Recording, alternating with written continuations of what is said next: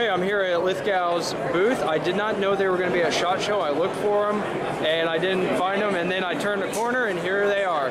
So he's been on video plenty of times. So here we go. We have two samples here. So could you give us a little rundown on what we got going on?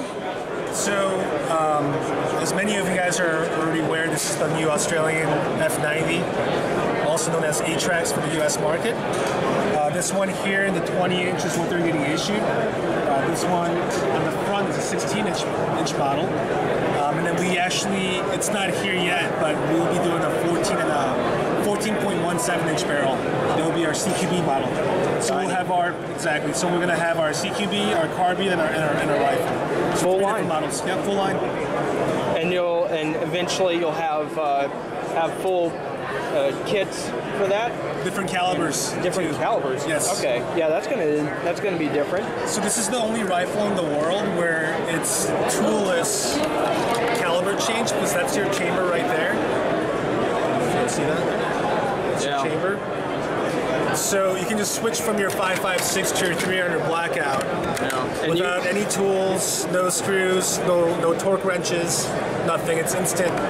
Also, because the barrel is indexed on these flutes here that attaches all the side panels and the rails, whatever accessories that you have on your barrel housing group, your optics, your lasers will maintain their zero.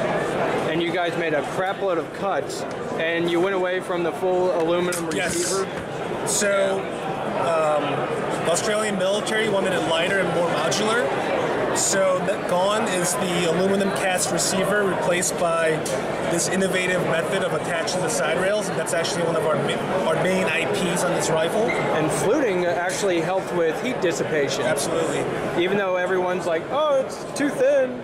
And there you have actual threading, so you can put on a bayonet lug. Yeah, so the bayonet lug is only available on the 20-inch model.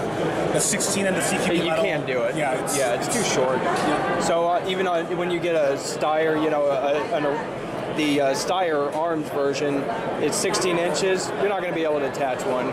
It won't work.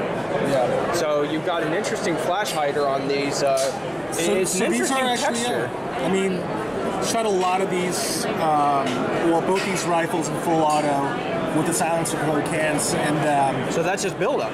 I couldn't get that off. I've tried every solvent, and this is as clean as I can get. Yeah, it's pretty cool. Yeah, so we shot these a lot. So both rifles have about 15,000 rounds full auto, mostly full auto. The production versions will have half-by-28 thread, so you can put on any muzzle device that you want. They are compatible. They are compatible. How about the bolt carrier system? Is that pretty much the same, or did you do a slight modification of the bolt carrier? So the Australian military bought the STG-77, or the AAG as we know it, back in 1988. Since then, there's been numerous improvements on the rifle. So there's actually no backward compatibility with Steyr's parts. The TDPs are totally different now. The Australians have improved the TDP so many times that now, when you compare the two, they don't match up. So there's tons of little things that I can go into detail about, but I can tell you that you don't want to use Steyr parts on our guns. Yeah, even the takedown is a little different. You can see the butt plate is even different. And this was actually a little hard to take apart. I don't know how often that'll happen, but that's just my experience with that. But of course, these are dealer models, and so you have the little feature on the trigger here, as you guys well know. I'm sure you guys have seen a lot of Lithgow videos, and this poor guy's been on camera so much, so he already knows the drill. But I don't think this is going to come with this little drop pin for semi-auto only. But is the trigger actually going to have a different sensation, because full auto is going to bring it back a little more, and it'll be a little So I think I talked about it before, but the older models actually had green, OD green plastic trigger components. Now they have black trigger components. And the really funny thing is, we didn't actually expect this, but the black one is actually a lot more smooth. There's more lubricity in the material compared to the green one, so you saw immediate improvement of the trigger feel there.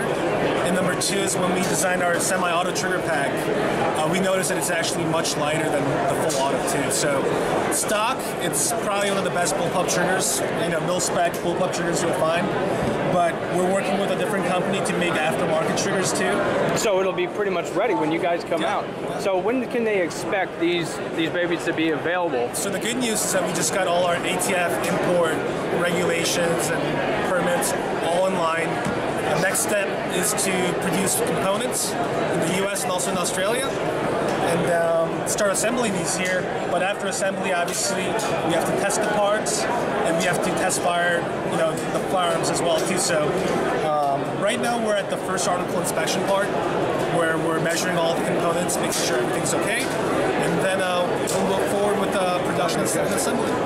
All right, so I'm going to give you guys about a year to do all this because a lot of people want to say 2 months, and that's what they do for their SHOT Show YouTube videos, but get people excited. But I'm going to give you guys leeway for about a year because you want to do things right. Oh, yeah. And if something comes up, I will give you a lot of leeway because I know that you're taking care of it, and when these things come out, they're ready to go. Oh yeah, I mean the design is extremely, let's say, more rugged and ready to go. Yeah, I mean the design is proven. It's a very proven design. And there's a little bit of a change to the gas selector. I've changed my gas settings a couple of times after firing. I never got burned because I mostly use fingernail on that, and I grabbed it really fast, but usually I leave it on full open anyway, so it's not that big of a deal. You can just use a round, 5.56 round. Yeah, just use a round. But don't want to do that in the middle of a firefight. No. Yeah. All right. Well, that's at Lithgow Arms. Glad that they actually were at SHOT Show, one of the companies on my hit list. So thanks a lot for running us through this. You're welcome.